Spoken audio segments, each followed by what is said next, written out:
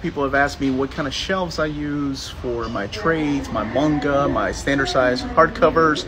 Well, this is what I use for those kind of books. These are the IKEA Billies, and they come in different sizes. You can customize them. You can even put glass doors on them. And I've seen people do all kinds of things. You can corner them like this, the smaller ones, but these are the sizes that I get. And what about the big books like omnibus editions or big deluxe hardcovers or absolutes? Well, this is where I put them, in the IKEA Kallaxes, and you can customize these.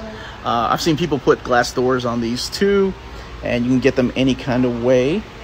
4 boxes or 16. It gets kind of crazy, but you can customize these as you want them, and they come in different colors as well. So yeah, IKEA is where I get all my stuff.